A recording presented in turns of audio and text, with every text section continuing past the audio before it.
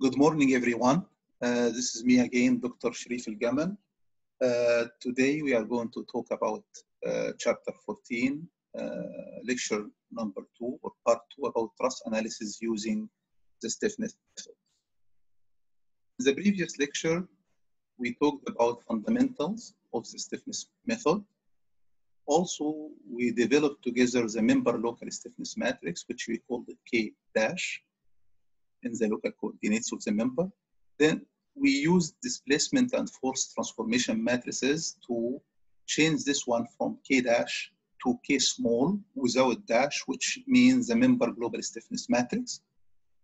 Then after we develop the member global stiffness matrix for each member, we can combine them to develop the truss stiffness matrix, which we call it K capital. Then we solved example 14.1 to explain how to develop the structure stiffness matrix. In this lecture, we are going to talk about application of the stiffness method for truss analysis, how to apply or to use this structure stiffness matrix to determine unknown displacements, to determine unknown forces, including external reactions and internal forces in truss members. To do this, we are going to take example 14.3. To apply the stiffness method for truss analysis, we are going to start by the first equation, which is U equals K times displacement. Q equals K times displacement, where Q is the forces in the global coordinates, K is the structure stiffness matrix, D is the displacement at the, and of course in the global coordinates at different degrees of freedom. So this equation, it will be written in a form of matrices as you can see here. The first matrix is the force matrix. It will include number of forces. The number of forces equals to the number of degrees of freedom we have. Like for example, in this example or in this truss here that we solved it in example 14.1, we can see that here we have 6 degrees of freedom because we have 3 nodes, 1, 2, 3. At each node we have 2 degrees of freedom, so the total number will be 6. 1, 2, 3, 4, and 5, 6. So you will expect that you will have a matrix, force matrix from Q1 to Q6. And the same also displacement matrix, it will be D1 until D6. Okay. For the structural stiffness matrix, it will be 6 by 6 matrix. Always we start for the displacement, we start numbering, the lower numbers goes for unknown displacements. For example, in this figure here, we can see at node number 2, we have degree of freedom number 1, degree of freedom number 2. We can see that these 2 degrees of freedom, there are some displacements, but we don't know how much is these displacements, so we call them unknown displacements or DU, D unknown. If you have 2 unknown displacements, you will have the other side for the forces, 2 known forces. So the number of known forces equal the number of unknown displacements. If you have D1 and D2, they are unknown. So you'll expect that you will have Q1 and Q2 will be known. Known, it means they will be external loads in the problem itself. It could be any values, it could be zeros based on the problem itself. How much loads do we have at this node? Okay. Then for other displacements, they will be all known displacements, D known, because from D3 until D6, if you can see here in this example, D3, D4, D5, D6, all of them are at the supports, at pin supports. So no displacement at 3 or 4 or 5 and 6. So I know them, I know that they will be zeros in this case. Okay. On the other hand, the Q3 to Q6 will be unknown forces. We call them Q unknown because they will be external reactions. It means we don't know them. We need to find them later. Okay. Why? Because if you can see here, 3, 4, 5, 6, they are reactions. I don't know them. So in this equation here, on these matrices here, The first step is to find D1 and D2, unknown displacements. Once I found D1 and D2, I will be able to find the Q3, Q4, Q5, and Q6. To make this easier, we are going to subdivide the matrix. Like after the unknown displacement, we are going to subdivide the matrix into the horizontal direction and the same also in the vertical direction. So to solve for D1 and D2, we are going to take this first part. Okay, this part we'll call it K11, then this will be K12, K21, and K22. Let's see it again. It will be in this form. You will have the force displacement part.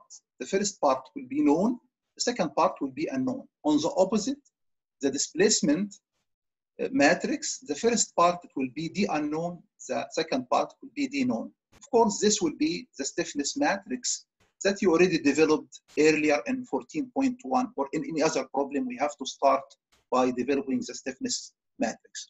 Then let's solve this one. So to get the Q known equals what? K11 times du plus K12 times dk. Okay, this will give us the first equation here. Again, we can repeat the same thing for the bottom part of the matrix.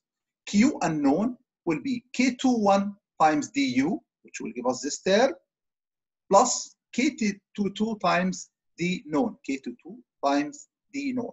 Let's take one by one. First, to determine the unknown displacements, as I told you, we have to start finding first the unknown displacements. To find the unknown displacement, we are going to use the first equation, which is the first part, the top part of the matrices here.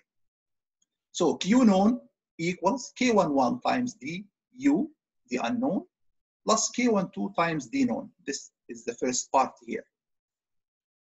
D known here, dk, will be 0. Usually it will be 0, so since the supports are not displaced. So if you remove this first part here, this equation, it will be reduced to the following form. Q known equals K11 times du. Now we need to find du, just we can take this one to the other side. It will be the inverse of the matrix and will give us this equation. D unknown, the unknown displacements that we need to find equals K11, which is the first part here, the inverse of that one, times Q known. Q known, it means I know them. K11, I have it. So I can get the unknown displacement, and this will be equation 14.21. Positive, like if you have a positive value of D unknown, it means the direction of the degree of freedom will be similar to the positive directions that you assumed at the beginning, which means right or up. If you have a displacement with a negative value, means the direction will be opposite to the direction of the degrees of freedom. Always the degree of freedom goes to right and up. This is what we assume at the beginning. So if it is negative, it means it will be opposite. If you have a displacement in the x direction and it is negative, it means it goes to the left.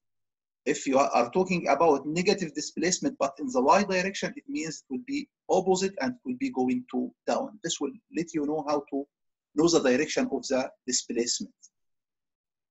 Second point, once we get this unknown displacement, we need to find the unknown external reactions. To determine unknown external reactions, we are going to use the second part of the second equation, which is the bottom part of this matrix here. So it will be Q unknown equals K21 times du plus K22 times dk. And again, similar to what we did earlier, D unknown, D known here, this part is usually 0 because these are the supports. So we can remove this part. We have only the first part of the equation, which would be the Q unknown, unknown external reactions equals K21, this part of the stiffness matrix, times the unknown, which we already got on the first step. From this one, it will be easy. You don't need to get the inverse of a matrix because you need to find the Q unknown. So just to multiply K21 by du and you will get your answer. Again, if you have a positive value of the reaction, it means it will be going to the right or up. if you have a negative value of this action, it means opposite to the direction of the degree of freedom. It means going to the left or going to down based on which degree of freedom you are talking about, vertical or horizontal one. Okay. The last step is to determine the forces in the members. We got the unknown displacements. We got the second one, it was the external reactions. Now the last thing in a truss problem, you need to find the forces in the member, internal forces in the member. In this case, we have to use equation 14.13 that we developed earlier in the previous lecture. The Q small, which is the forces in the local coordinates, because I need the forces in the member, so it should be in the local coordinates, equals K small dash, which is the stiffness matrix of the member in the local coordinates, times transformation matrix, times displacements in the global coordinates. It is equation 14.13. We can see it like that. Qn and Qf, the force in the near end, the force in the far end, which they are exactly the same, but one is opposite to each other, equals AE over L times 1 minus 1 minus 1, 1. This part here is the K small dash. Then we have the T capital, the displacement transformation matrix. Then we have D capital, which are the degrees of freedom at the near end, X, Y. Then you have the two at the far end, dfx and then dfy. All of these values, you already got them in the first step when we got the unknown displacements. Okay. So which force I get? I will get the Qn or Qf. No, it will be better to get the force at the Qf at the far end. Why we need to get the force in the far end? Because the force in the far end, the assumptions that we have, it is pulling from the joint. It is going to the right direction of the x-axis. So because it is pulling from the joint, if you have a positive value, it means it will be a tension force. If you have a negative value, it means it will be a compression force. So positive means tension, negative means compression if you get it from the QF. So how to get it from the QF? We are going to solve for this one and get the QF, multiplying these matrices together. At the end, we will have this equation.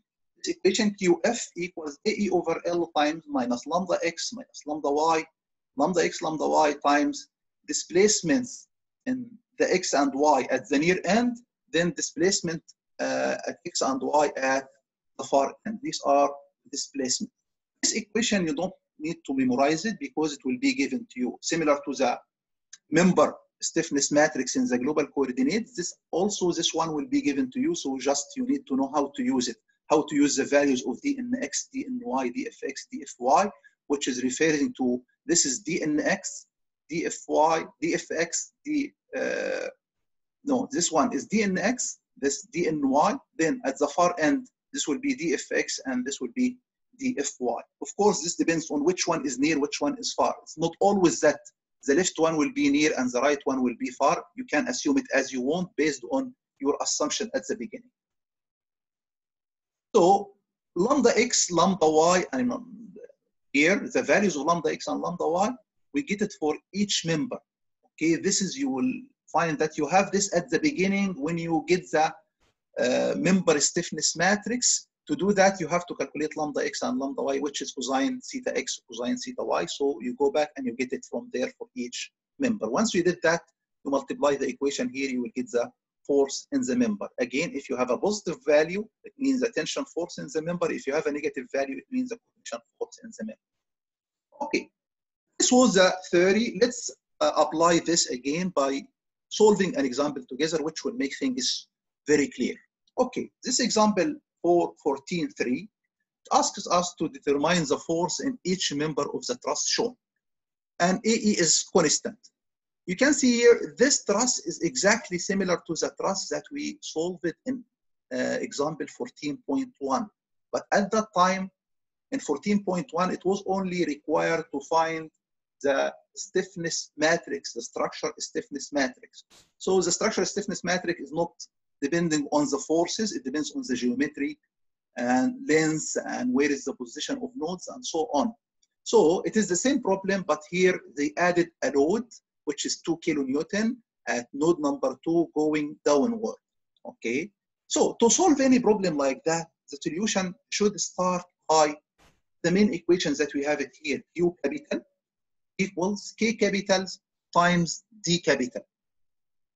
The K is the stiffness matrix, structural stiffness matrix. You already developed this one in example 14.1, or if you are solving a problem from the beginning, you have to start by calculating the K capital. K by making K small for each member, developing like making all of them, assembling all of them together to get the K capital. So the K capital here in this problem, we are going to use the one that we got from example 14.1. So we need to find the Q capital, we need to find the D capital. Let's see together how to get them. Q capital, again, it will be Q1 until Q6, because in this problem we have 6 degrees of freedom. So it will be with the maximum numbers that we have it here. And the same for the displacement, you will have from D1 until D6. Now you need to see which one is a known displacement, which one is known displacement, and the same for the forces. Okay. Let's see this. Let's start by the displacements. The displacements, we have to start by 1, 2, 3, 4, 5, 6. So 1 and 2, D1 and D2 here in this problem, this point here, this node number 2 is free. It can move down, it can move up, left, right, okay, based on the force that we have here. So when you have more force, it will go more down. Okay. So for D1 and D2, they are unknown. I don't know the values of D1 and D2. I will need to find them. So I will start by writing D1 and D2. And because they are unknown, I will keep them D1 and D2. Then for D3, displacement at 3. Do we have a displacement at 3? You will tell me no, because this is a pin support. So no displacement at 3, no displacement at 4, and the same for 5 and 6. So I know that D3 until D6, they will be 0 displacement. So I can put the values here, 0, D3, 4, 5, 6, they all are 0. Again, now, once you finish this one, you can move to the force matrix. The force matrix, as I told you, if you have unknown displacements D1 and D2, you will expect that you will have Q1 and Q2 will be known. So let's see here together. How much is the Q1? Q1, it means the external force in the one direction here, or at the degree of freedom number 1. Do we have any external force here at degree of freedom number 1? You will tell me no, because at this point I don't have any X force here, no horizontal force here. So the first value here will be 0. How about the second one, the force at the direction of degree of freedom number 2? Yes, we'll find that we have a force of 2 kilonewton, but it is opposite to 2. So the Q2 will be minus 2 because it's opposite to the 2 direction. So from here, we can see that Q1 will be 0, no force at 1, and Q2 here will be minus 2 because it's opposite to the 2 direction. So Q1 and Q2 is not referring to node number 1, node number 2. No, it is referring to the degree of freedom number 1, degree of freedom number 2. Then, starting from Q3, Q4, Q5, and Q6, they are unknown because they are external reactions, and we need to find them. So we are going to write them as Q3, Q4, Q5, Q6. So again, here, D1 and D2, unknown, you will find the Q1 and Q2 will be known. D3 to D6 will be known. You will find on the opposite, Q3 until Q6 will be unknown. So, what will be the next step? The next step is we need to find D1 and D2, and to do that, we are going to subdivide the matrix. Okay.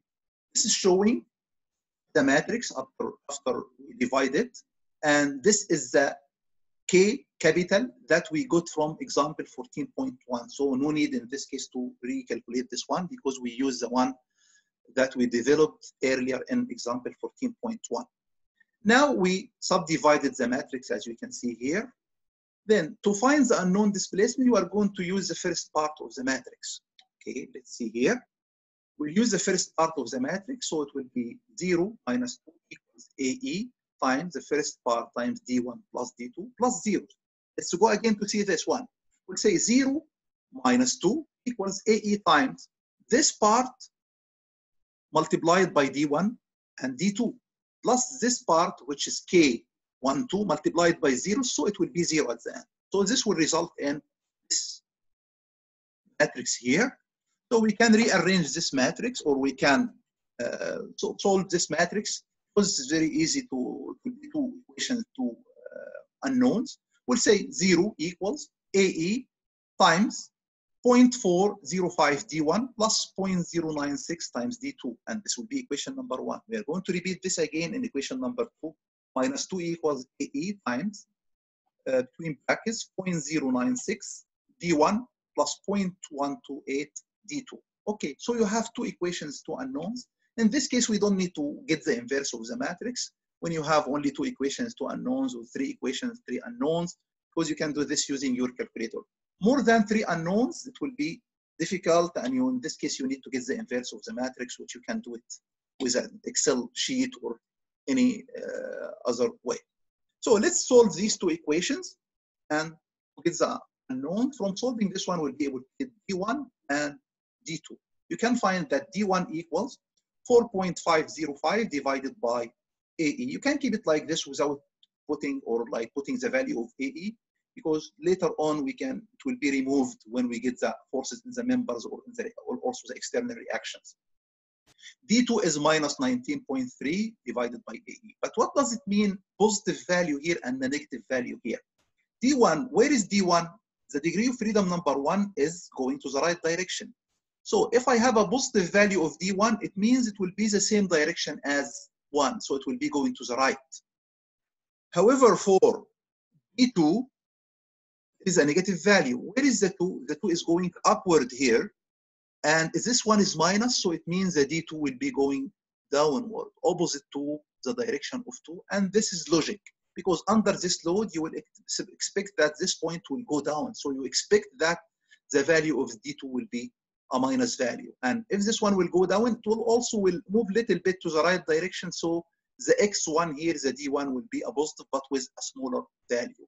We have more displacement in the vertical and less displacement in the horizontal direction, which is also logic.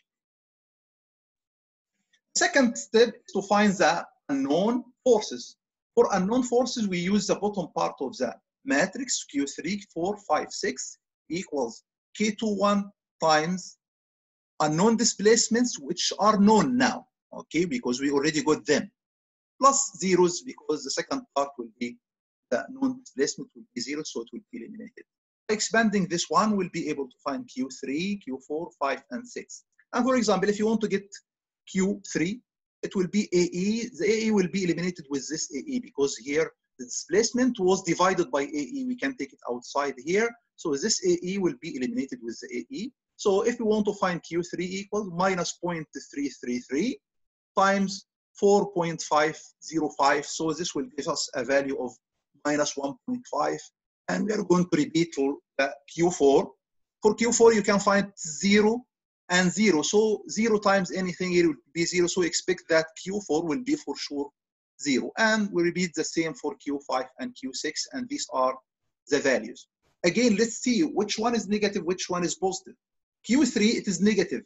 But before you decide it's going left, right, up, or down, we have to see what is the Q3 on the drawing itself. Q3 here, this is the degree of freedom number 3. It is going to the right by default. So if I have a negative value, I know that the reaction will be opposite to this 3 here and will be going to the left. Okay, so this one will be to the left. Of course, Q4 is 0. Then let's see Q5. Q5, again, it is a horizontal reaction and it is positive. So it means it is the same direction as Q5. So it will be going to the right. And then for Q6, it is a vertical reaction. And it is a positive, so it will be similar to the degree of freedom. Again, it will be going up. So once we got the external reaction, the last part of any problem is to find the forces in the members. Okay, determine the forces in the members. To do that, again, we have to use equation 14.23, which is this one. And as I told you, this will be given to you. And to apply this one, you need to know how much is lambda x and lambda y for each member, what is the AE, what is the length of each member, and also what are the degrees of freedom at each member, at the near end, at the far end of each member.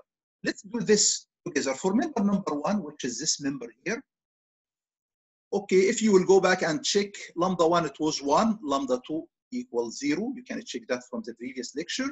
And the length was 3 meters. Okay, this length was 3 meters. So I know lambda x and lambda y and L. And AE, I will keep them constant. So I know this value, I know these values. How about dnx, dny, dfx, and dfy? dnx and d1 and y, these are the displacements at the near end, in the x direction and in the y direction. So here, what do we have at the near end? Here we have, at the near end, we have d1 and d2. The x, dnx is d1.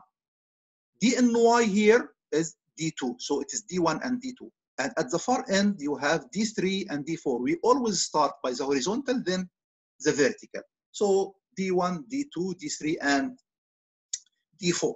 Okay, let's put these values into this equation. And keep in mind that d1 and d2, they were unknown displacement, but we already got them at the first step of this example. We got d1 and d2. So let's put this value, substitute into this equation. It will be like that. d1 AE over L, which is 3, times lambda x here minus lambda x, so it will be minus 1. Then minus lambda y, it will be 0. Then we have lambda x, it means 1, you put it here. And lambda y, again, it will be 0. Then the displacement, and don't forget to put it divided by AE, because it was 4.505 divided by AE, minus 19 divided by AE. So don't forget to have the AE here, because the AE will be eliminated with this AE, and at the end, the force will be a value, not divided or multiplied by AE anymore.